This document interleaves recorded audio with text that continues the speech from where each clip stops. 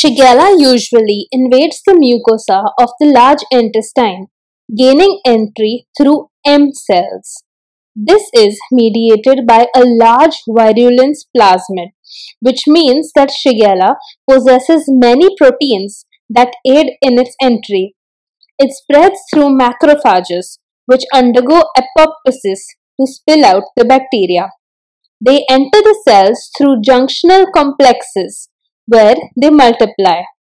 Remember, Shigella is non-motile, so it requires the assistance of actin to spread from cell to cell. It slides along actin stress cables, where it causes polymerization of the host cells. Another possible path of entry is through PMN transmigration. This might get a bit confusing, so I have highlighted the three important points to remember. Number 1 is a large virulence plasmid. Number 2 is entry through M cells. And number 3 is spread through actin polymerization.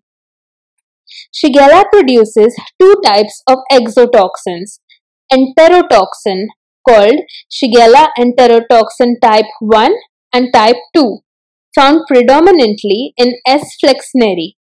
It also produces a cytotoxin called Shiga toxin, produced by S. dysentery. Shigella also possesses an endotoxin, which is released by autolysis. This primarily causes intestinal inflammation and ulceration.